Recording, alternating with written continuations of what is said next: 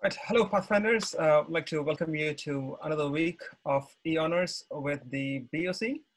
Today, I'm going to present to you one of the first two honors, and it's on the microscopic life. By the way, my name is Selvin, and I am presenting to you from Dublin and a part of the Irish Mission. So, how many of you have used a microscope in school? Anybody? You should be able to type in the chat and just say yes. Yeah. Yep, Shelley said she has. Okay, I see a few responses there. Okay, if you haven't, and I think this is the right place you're in, we're going to learn about the microscope, and we're going to see some exciting things that you would come across of microorganisms that you are there around our lives. Okay, Bogdan, we'll go to the next slide.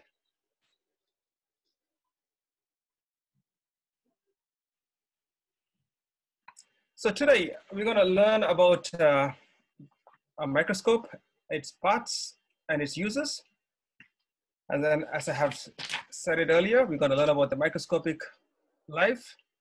We're going to learn about some of the usefulness of some of the microscopic lives. And of course, today we're going to learn a microscopic life honor. And if you do this honor, the microscopic life, you'll be able to do a second honor that's called the blood and bodies defenses. So I hope I'll be able to present that sometime when we get an opportunity. And in doing so, you could do and earn a Health Masters Award. Now, Health Masters Award, you need to earn 7 different honors. So if you do a microscopic life, if you do blood defenses, there you could have 2 already, and you can do 5 more and earn the Health Masters Award. Somebody, Selvin, somebody said on Zoom that they are saving up to buy a microscope as well. So that's amazing. Wow. Well, yeah, some microscopes come cheap, okay, as cheap as 30 euros. And some microscopes are really expensive. Some as high as $15,000. Okay, the one that we use in the hospitals are very expensive for diagnostic purposes. All right, you can see them in really good magnification. So let's go straight into a microscope. Let's see what are the different parts.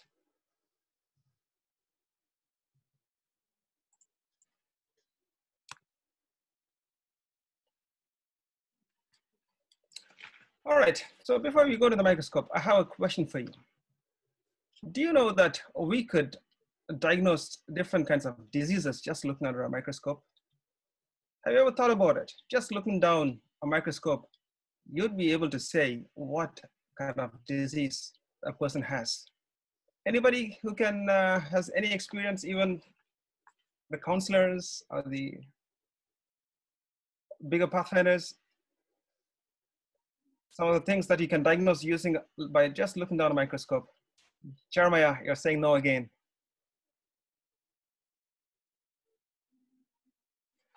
Okay, so anybody else? Yes, Lorota. Can you say what it is?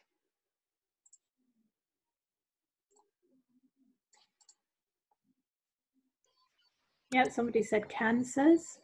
Oh, lovely. That's exactly the field I am in.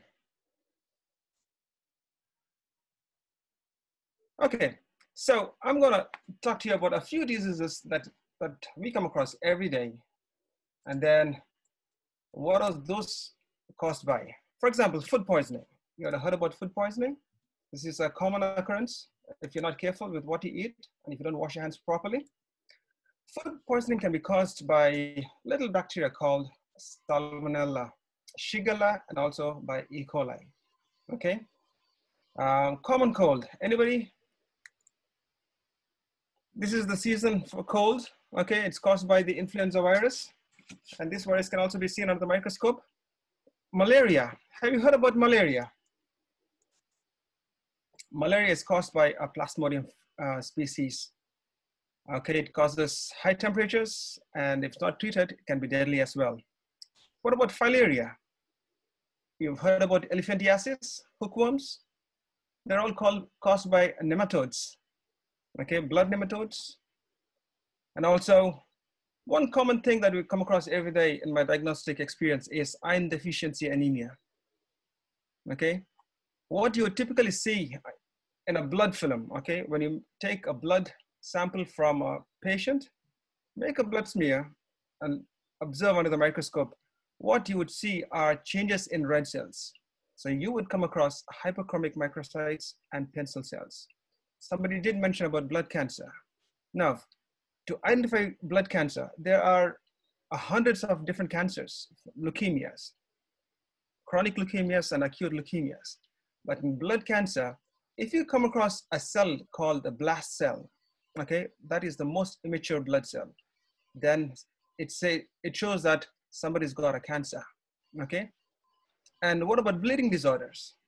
Okay, have you heard about anyone who's got a bleeding disorder? If you get a cut, you bleed profusely and it doesn't stop. Or if you've seen somebody with a nosebleed, okay? These are some blood disorders where there is some defect in the platelets. Sometimes the number of platelets are low. So when they are low, platelets are necessary for blood clotting.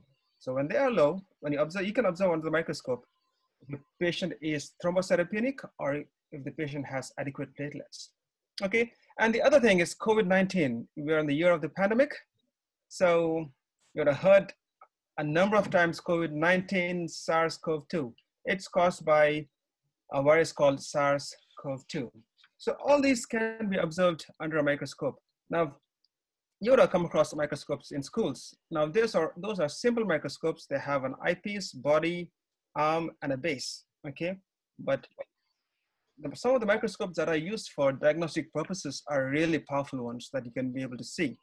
Okay, let's go to the types of microscope, okay? Oh, just before you move on, Selvin, sorry, I just had a few that came through from Facebook. They just said bacteria, malaria, Chagas disease. Yes. Chagas disease, Yeah. and African sleeping sickness. That's right, yeah, South American. All of those. Chagas, yeah, caused by Trypanosoma cruzi. Okay. And nice. Say yes when you want me to change the slide, please. Okay, so what are the different types of microscopes? Okay, one, compound microscope, the one that you see on the right-hand side, it's a compound microscope, or the simple microscopes that you see in the labs are all compound microscopes. The one on the left you see, number two, is an electron microscope. Now, electron microscopes are very expensive microscopes. These go into minute details of a molecule. So they are expensive and they're mainly used for research purposes. And the one that you use regularly are the compound microscopes. Okay, moving on to the third type of microscope. Okay, if you haven't already got your worksheets, I think they are on the website. You can use your worksheets to write it down, or you can take notes. Okay, here you need to identify 4 types of different microscopes. So one we covered as a compound microscope, a second an electron microscope. Third is a dark field microscope.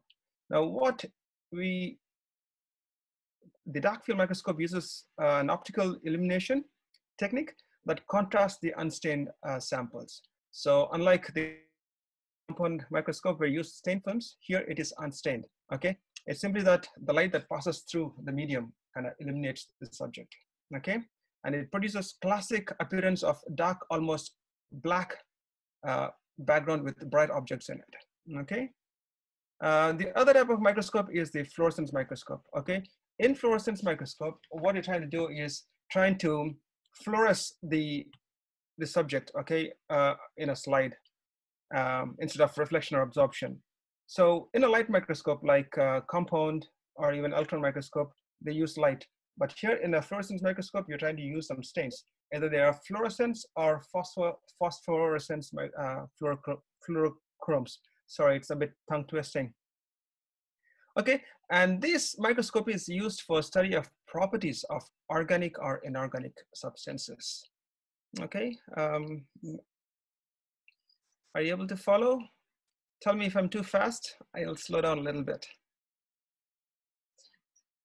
Next slide, please.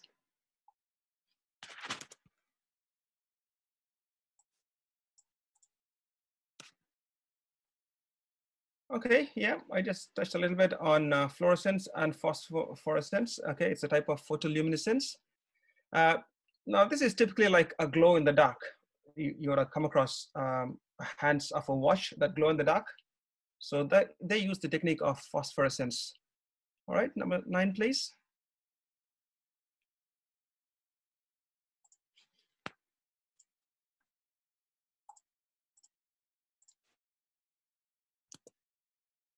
Okay, the 5th type of microscope uses a technique called the phase contrast microscopy. Now, this is a contrast enhancing optical technique, and it produces really high contrast images of transparent specimens.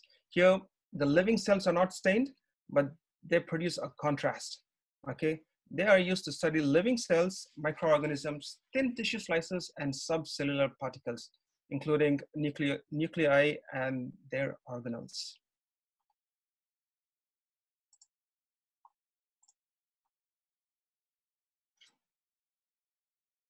Okay, at this point, I'd like to share with you a short video that I made at work.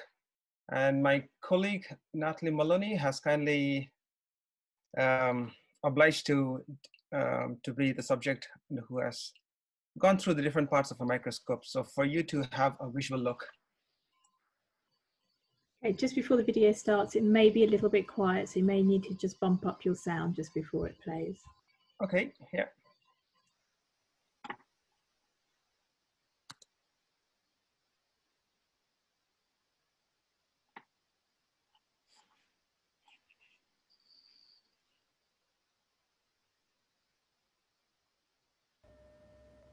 Hello, I'm Natalie. I'm a medical scientist here in St. James Hospital, and I'm a colleague of Selvin Nakas.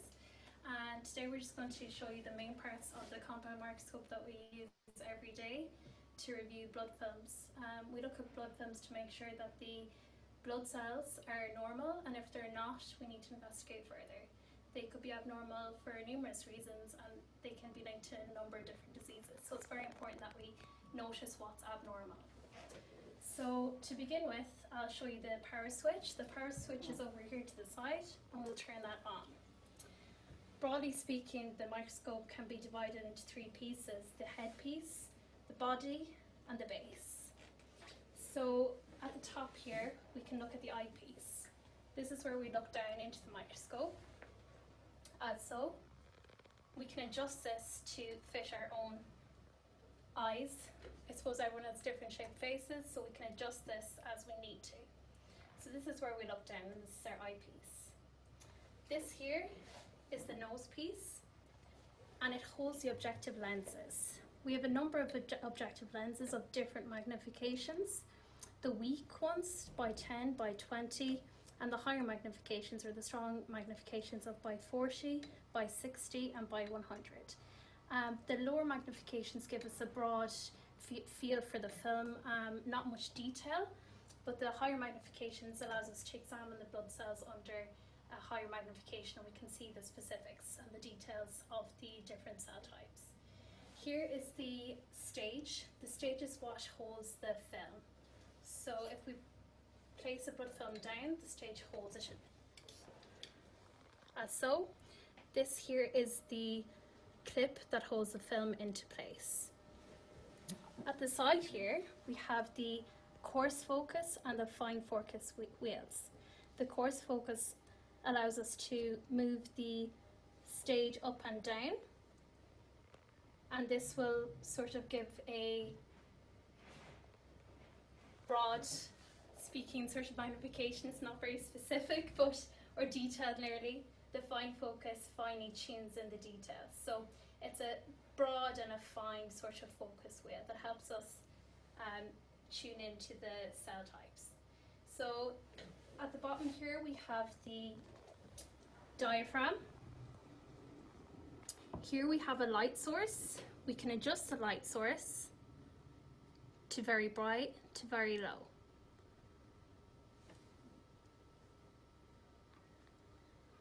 And we can open and close the diaphragm to adjust the light source as well. So those are the main pieces of a microscope, and I suppose a microscope is an essential tool for us scientists in the hospital. We use it every day, and it's important that we look after our microscopes and make sure that they're functioning properly so we can see the blood films and we can pick up any bad results and help the patients. Thank you.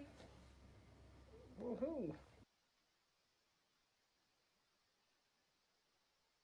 Okay, so we've been through a short video about the different parts of a microscope.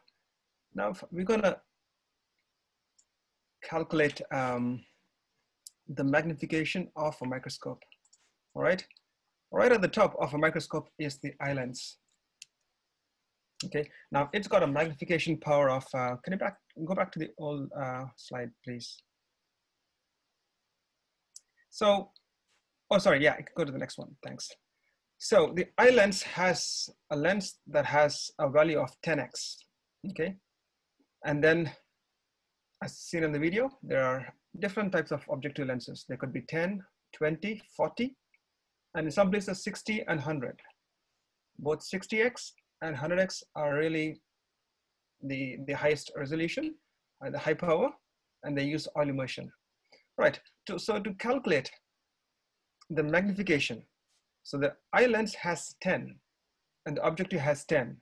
So to calculate the total magnification, you're gonna multiply 10 times 10. So the ocular is 10 and the objective lens is 10. So the total magnification is 100, okay? So if you're using an objective lens with 40x, what do you think is the total magnification? Anybody?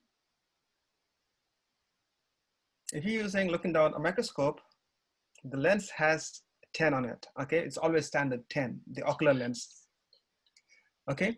And then the objective lens, you're using a 40. I've seen a right answer there. Okay, Cheryl said 400, that's right. So when you multiply 10 and 40, you get 400, okay? That's the total magnification. What do you mean by total magnification? Okay, if you look under the microscope, the object that you're seeing is magnified 400 times. Do you get me? So it is so microscopic. So the object that you're seeing is literally 400 times bigger and you're able to see properly.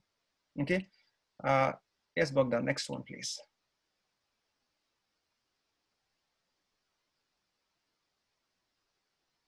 Okay, yeah, keep moving. We've been through all this, explained in the video. Next, please. Next one, please. Okay, right. Okay, so as I said, to calculate the magnification, it's ocular versus times objective lens. Next one, please. Okay, so what if you're using, okay, you already seen that. Okay, if you're using a 100x oil immersion lens, what is your total magnification now?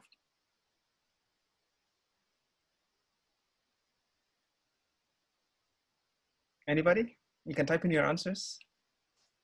The question is, again, if you're using a 100x objective, what is the total magnification of the subject?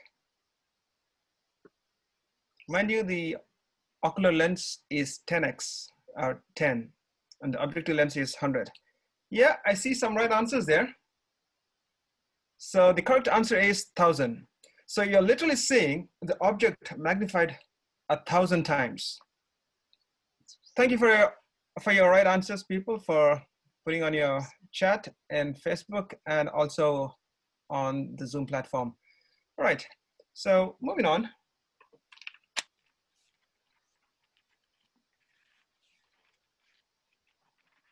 We're gonna learn a few of the microscopic terms that you would come across in this honor. Okay, so the slide, what is a slide? Now slide is something that you place it on the stage. Okay, now the slide contains a cover slip. Okay, it could be a wet mount or it could be a dry film. When I say a wet mount, you are looking at, say for example, a water droplet. So you have a slide and you place your water drop and you place a cover slip. A cover slip is a thin glass slip that is used to cover your your object there. Now, this makes it easier for the light to pass through and you're able to see under the microscope, okay? It is used to cover the specimen and it is sandwiched between the slide and the coverslip. Okay, so the wet mount, you're able to see live organisms because sometimes they might be moving. It could be a bacteria, or it could be a hydra, or it could even be, wet mount is anything in a liquid, that's right. It could be a hydra, bacteria, even sometimes you even see an arthropods in it, okay? The next term is, next slide, please.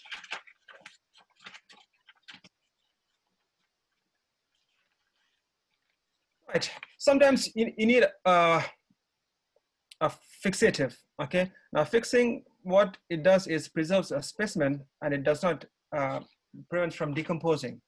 Once the specimen has been fixed, it can be stored away and looked at it again. So like, for example, what we do in the hematology or the main lab, the place that I work, is a blood film is made, a drop of blood, made a smear, it's fixed. It's fixed with methanol. Methanol helps to preserve the blood cells, okay? And then once it's stained, it can be easily looked at, okay? Now I already mentioned staining. Now, staining helps to clearly identify. As you know, in a cell, for example, there's a cytoplasm, it's got a nucleus as well, okay? The cytoplasm is basic in nature and attracts the acid dye.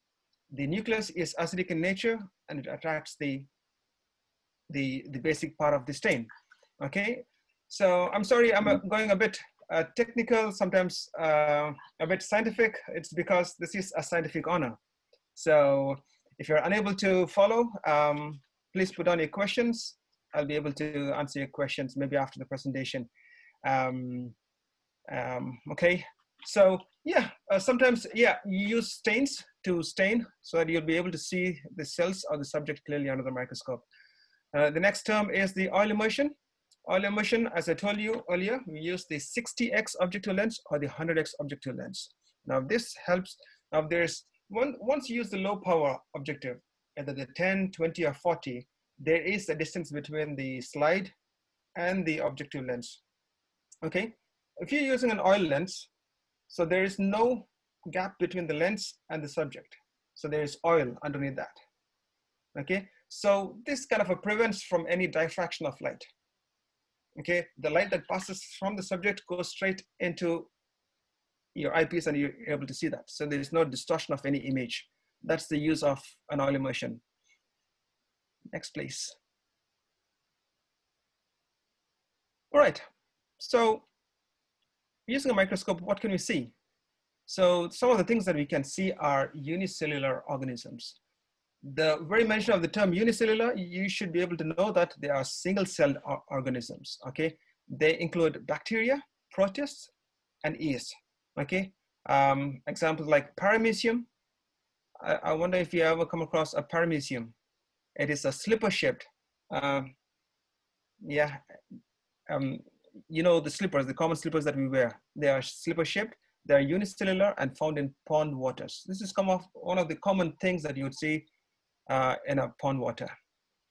Next, please, number 5 is an activity. Okay, before we go on to that, multicellular. There are still a few more terms that needs to be gone through. Okay, so multicellular. The term multicellular simply means that the organism is made up of multiple cells, more than one cell. And it's composed of a group of cells that differentiate into specialized functions. For example, in the human body, there are nerve cells, there are skin cells, there are muscle cells, blood cells, and different other types of blood cells. Okay, you will learn about all this in your school as well, in your science subject. Next, please. Okay, so you would come across organisms with, can you go back to the previous slide, please? Cilia. Okay, now cilia are hair-like appendages that are found around a cell, which allow the cell to propel itself in water, just like how we have hands and legs to move about, the animals and humans. These organisms have cilia that which help them move about in search of food and water. What about flagella? Now, flagella is a whip-like structure at the end of a cell that allows it to swim through the water. Okay, now an organism can have cilia and flagella, all these are a combination of things. What about plankton? Now, plankton are any type of unicellular marine organisms at the bottom of the food chain. Okay, this is what bacteria feeds on or algae feeds on. Okay, so for the requirement number 5, we have an activity. This activity actually involves us to actually do some work to go out, get some samples of water. It could be from a ditch or from nearby stream or ponds or from a puddle, okay? But unfortunately, all of us are so isolated and so far apart. This is a teaching honor, but I think this is a good activity for you to do it once you maybe go back to your Pathfinder clubs. If you have an access to a microscope, what you could do is collect water samples, put a drop of that on a slide, cover slip it with a cover slip, and observe under the microscope. What do you think you could possibly see under that in a wet preparation like that? Anybody?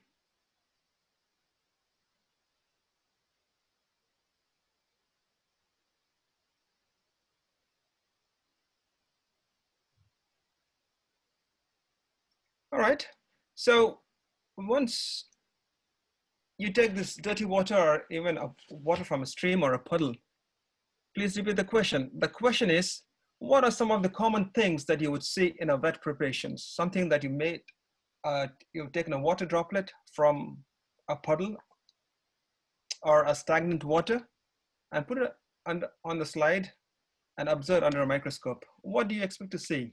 Do you see any worms? Yeah, sometimes, yeah. If the water is terribly bad, yeah, you can see some worms. What I would expect to see are some algae, some hydra, unicellular organisms like protozoa, bacteria, and some arthropods. Yeah, you would see loads of bacteria. And mind you, if you take the sample of water and culture them, okay, what is a culture? It is a growth medium. If you take a sample of that water and streak it on a plate, it could be an agar plate, it could be a McConkey agar, it could be a chocolate agar, it could be a blood agar plate. There are different types of mediums. So if you streak them on the plate and incubate them at 37 degrees centigrade, okay, this little drop of water that you put it on the plate would grow many different types of organisms. I'd expect to see fungi, I would expect to see algae. Yeah, there's so many things that you can, that grows in that little bit of water, okay? So it just goes to show that there's life around everywhere. And if you give them the right conditions, and they would grow. And these are the things that you could observe under the microscope. Okay, that's a little activity. I hope you could take this activity to your counselors in your different clubs and see if you can complete this activity for you to accomplish this honor. Right, so let's get back to the basic, okay? You are observing a cell. So the basic parts of a cell, as you know, the outer shell is the cell membrane. Okay, within the cell membrane is the cytoplasm. Okay, and the cytoplasm, within the cytoplasm is your nucleus. Of course, the nucleus has a nucleoli. If you go further in detail, okay, can you go to the next slide, please? You would see Golgi apparatus, centrosomes, ribosomes, rough endoplasmic reticulum, and so many things. This is a bit complex. I wouldn't expect you to learn all these things, but what I would like you to take away from here is that in a cell, there is a cell wall or a cell membrane, which houses the cytoplasm. And within the cytoplasm is your nucleus. Now, every plant cell or an animal cell has a nucleus, has a cytoplasm, has a cell membrane, okay? But there's one difference between a plant cell and an animal cell. Can anybody say what it is? Name one part that is found in a plant cell that is not present in an animal cell. Vacuole, cell wall, no, they are present in both. Thanks for your answers.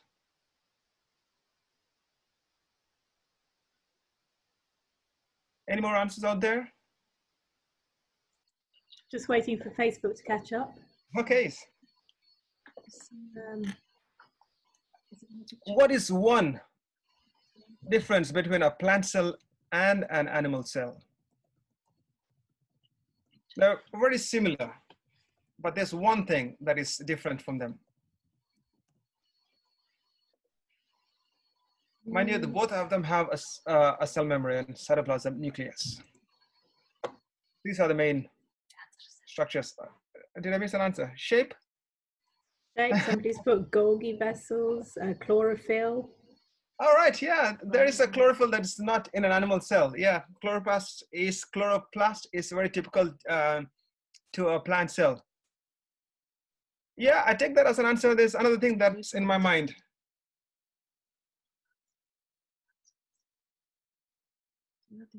Yeah, I see a cell wall there. I see a vacuole. Okay, I think, yeah, who's this? Let me see, I'm seeing it on Facebook here. Lutunda Pulumo. Sorry if I mispronounce your name.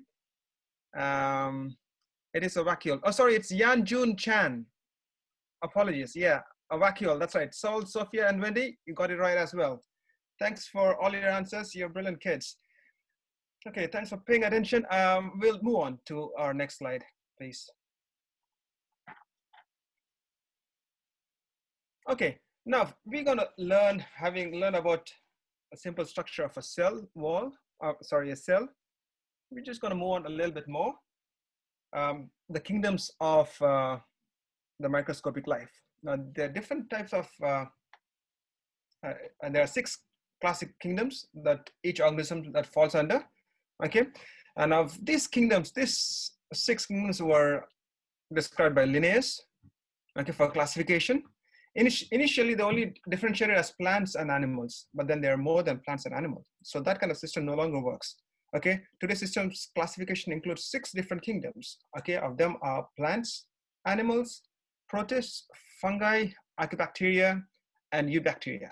Okay, they are classified based on their cell type, how complex they are, and how simple they are, and their ability to make food, and the number of cells present in their body. Next, please. Now, these are broad divisions. Okay, I'm not just talking about microscopic life. Okay, now plants. Okay, these are big structures. Plants are everywhere. As you know, there are about 250,000 different species in the plant kingdom. They range from tiny green mosses to giant trees. Okay, they come from a little spore, a small little spore, and they can grow into a big tree as well. Okay, and mind you, plants are multicellular, and they consist of complex cells. And without plants, life on Earth would not exist. Anybody out there can tell me, what are the uses of plants? I mean, there's so many things. One basic thing, without that, we can't live. Yeah, there's so many things. Food, medicines, to eat, yeah.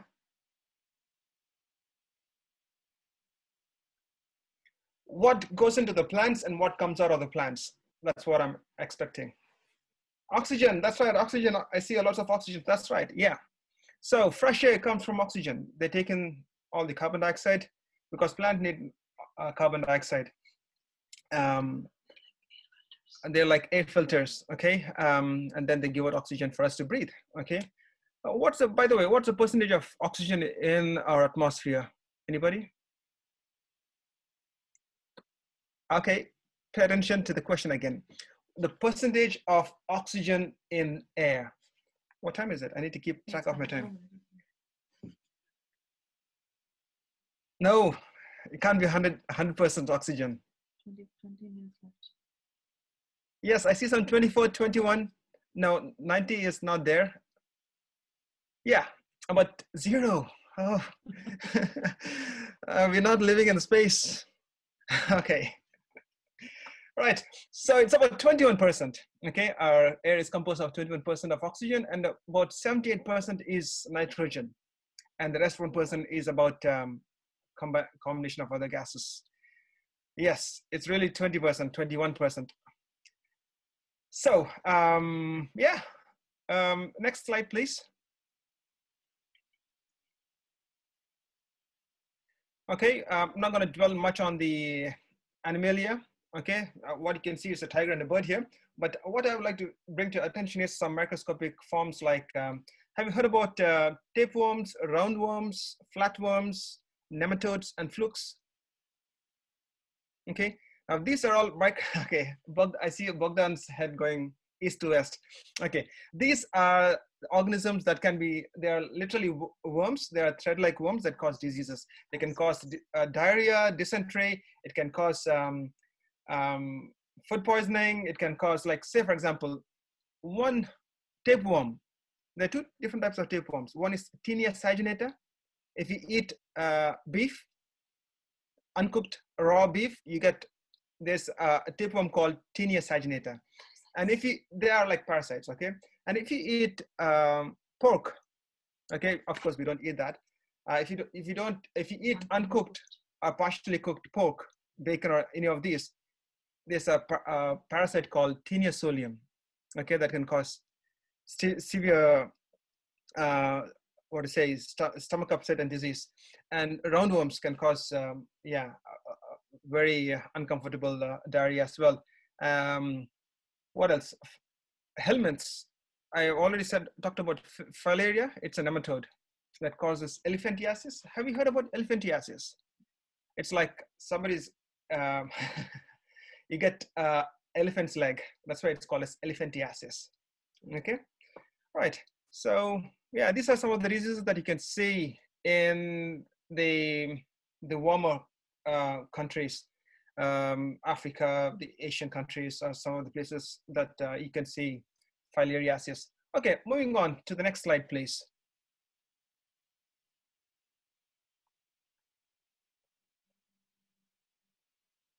Okay. Sorry, just before you carry on, somebody said, would some worms cause cancer? Okay. No. I can't think about any worm that can cause cancer, because cancer is typically caused by abnormal proliferation of cells. It means your cells keep dividing and dividing exponentially, okay? There is some trigger that causes the cells to divide, okay? And there is some trigger that doesn't tell our system to stop producing those cells, okay? In our system, we have blood cells. They have white cells, red cells, and platelets. So all the white cells are there to fight bacterial, to fight against infections, okay? Anything, the pathogen that comes into our body reacts to that. So what happens is, in cancer, these white cells multiply. For a normal person, the white cell count has to be somewhere between 4 and 11.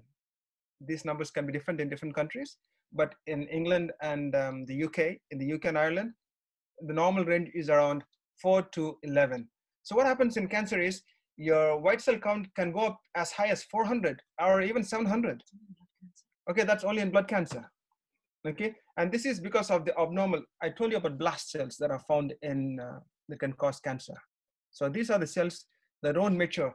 Our cells, the blast cell actually matures into a platelet, matures into a red cell, and it matures into a white cell.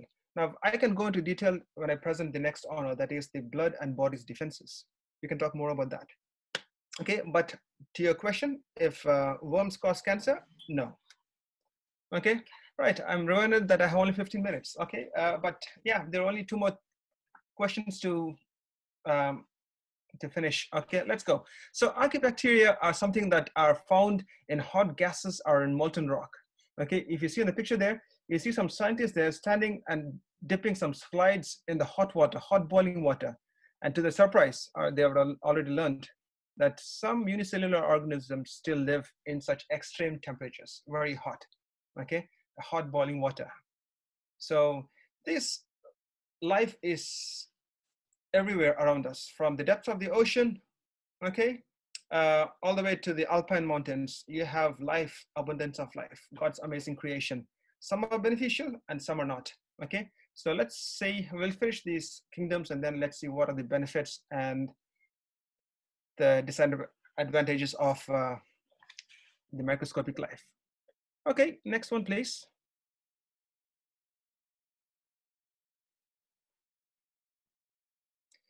Eubacteria are like archaebacteria. They're complex, single-celled, okay, and they are found everywhere, okay.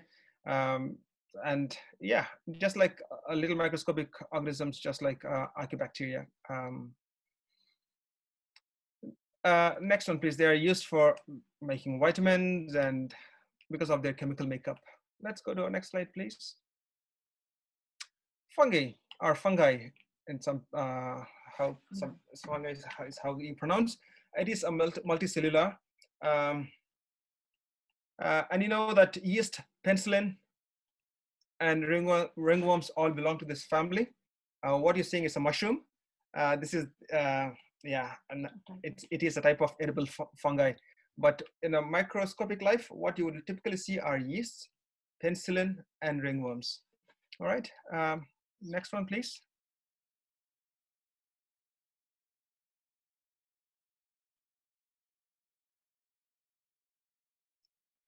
Right, next one is, and the last one is the protists. Okay, these are slime molds and algae, and they are so different to each other. They include microscopic organisms that are not bacteria, they're not animals, not plants, and not fungi.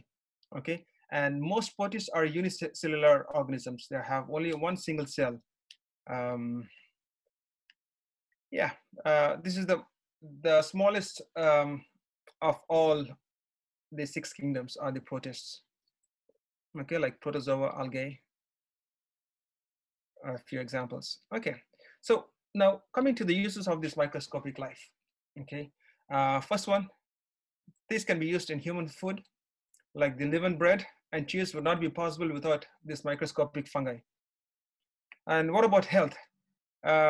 Microscopic life forms a very crucial role in human health. If you look into, I think we've done a digestion honor earlier on, somebody presented. There are a lot of bacteria that lines up the gut. Okay, there's a very useful bacteria. They help in breaking down of the food. They help in providing immunity, hemostasis, and protection against pathogens.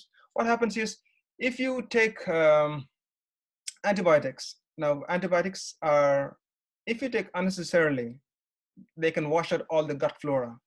Okay, that's why they had to be prescribed and has to be taken in, yeah, not all the time. If you're sick, you don't pop in an antibiotic drug, because what they do is they typically wash out all your gut flora and kind of makes your immunity go down. So, and your body is susceptible for infection. You will easily pick up an infection because the lining of the stomach is being destroyed by the antibiotics. Okay, so what happens is, as I've mentioned here in my slide, dysregulation of gut flora leads to inflammatory bowel disease or irritable bowel syndrome are some of the things. And some of the bacteria that causes infection are Streptococcus, Staphylococcus. Streptococcus can cause throat infections. Okay, Staphylococcus can cause sepsis and wounds that you would see that. Salmonella and Escherichia coli can cause diarrhea, dysentery, and all that. Yeah, next one, please. Now, coming to viruses, okay, you would have heard a lot about viruses. Okay, please bear with me. You'll have to listen to me about this virus as well. Now, there are a few examples, okay, that I've listed down: common flu, hepatitis, mumps, measles, rubella, chickenpox, HIV/AIDS. Okay, and all these can cause harm to you, right? I mentioned earlier on common flu caused by influenza virus, hepatitis, okay, caused by hepatitis A, B, C, D viruses. Mumps, rubella are all paramyxoviruses. Chickenpox is caused by varicella zoster. HIV, human immunodeficiency virus.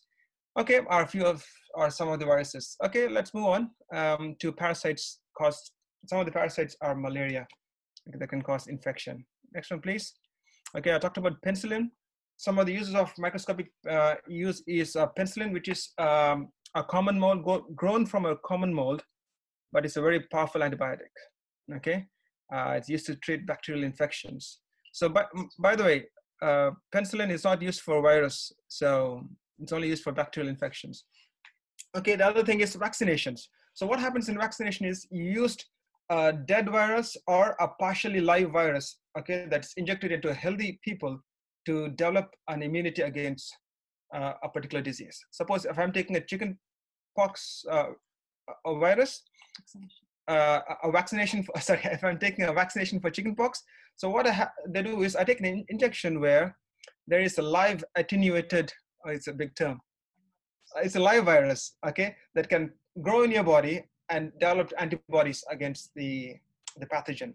So if there is chicken, so that you will not get a chicken pox because the antibodies fights against the pathogen.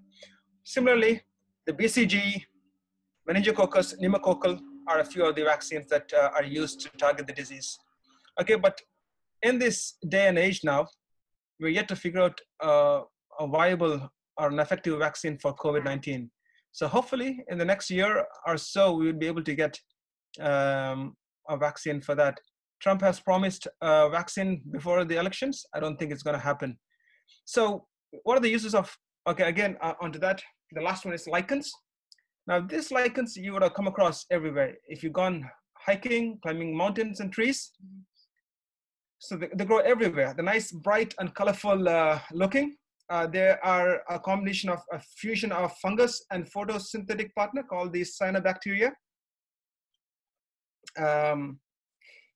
They are plant-like, but not plants, all right? They come in different colors and sizes, and they grow everywhere. So what are the uses? It's just a microscopic life that they can grow into different forms. Yeah, not much basically. They grow on bark, they grow on trees, and also in extreme environments. Okay, next slide, please. Right, having learned about all the microscopic lives, there are some precautions that you need to take to take care of your body. Things like hand washing, toothbrushing. You know that if you don't wash your hands properly, I think by now all of us are used to hand washing. At work, I wash my hands 1,000,000 times. It's because of COVID-19 pandemic, right? It's very important that you wash your hands properly, good hand washing technique to get rid of, to sanitize your hands, okay? I can't stress enough. Wash your hands before eating, after using a toilet. And if you go out of your home, if you go out and come back in, go straight to the washroom, wash your hands. Right, and you also need to do toothbrushing. That's important, hygiene, right? To get rid of bugs or whatever, to prevent cavities and gum disease. These are some healthy habits. I think we have 1 or 2 more slides, and then we're going to come to an end. Right, I've talked enough of vaccines. Yeah, like you need to get like examples of polio and smallpox, both have been eradicated. These are the good things that have come out of the microscopic life. Clean clothing, okay. Yes, we all need to change our clothes every day, especially your underwear and your socks. If you don't change them regularly, if you use the same old, bacteria and fungus can grow and you'll get an athlete's foot, and you also get jock itch. It's very uncomfortable, I'm sure. Sorry, Sevan, can I just go back to the vaccination? Somebody asked a question about if you develop it or catch a virus, the vaccination is effectively a virus being put into you. Is that correct? That's right, yeah. And so, I think they just wanted to ask how that process, you know, a little bit more about. Yes, okay, there are different ways of giving a vaccination. Some are live virus, some are half attenuated, in the sense like it is, the virus is there, but then it has been made, what to say, it's, it has made incapable of causing disease. It's still live, but it can't cause the disease. So what it does is, once it's injected into your system, our body is amazing body. Okay, we have these white cells. So they recognize this vaccine that's injected into your system, that it is a pathogen, it is an intruder. So it recognizes that and it produces antibodies. Say for example, chickenpox, right? Once you get chickenpox, you've got immunity for the rest of your life. Why? Because the antibodies that you have acquired through that vaccination are lifelong, and you wouldn't get that because anytime you get that, the varicella zoster virus, our body attacks that. But mind you, it can come back later and produce shingles. Okay, that's one time, maybe as an adult or whatever. Okay, but usually it affords immunity. Okay, that is the way vaccines work. So that's what we're trying to work out for COVID-19. So we're trying to find out a vaccine that our body, once you've taken this vaccine, can remember this COVID-19 virus, and it will attack every time that's in. So somebody said, okay, thank you very much. Okay, you're welcome, Natalie. Okay, so just a recap of all the things that we learned. We've learned the different parts of a microscope. We've learned about the different microscopes that can be used in different scenarios. We learned about how you could go about calculating the total magnification, multiplying the ocular lens versus the objective lens. And we have learned about the different microscopic lives around us. It's present everywhere, on your body, outside your home, water, streams, everywhere. And we also learned about how they impact in life, disease, and in health. Okay, I've got a trivia question, right? Where in the Bible does it talk about the use of microscopic life? Before we go to the question time. Anybody? Where in the Bible does it talk about microscopic life? Anybody?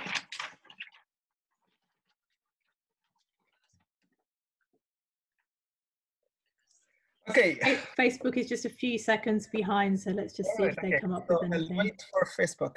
In the meantime, maybe I can ask you to refer to a verse in the Bible. No?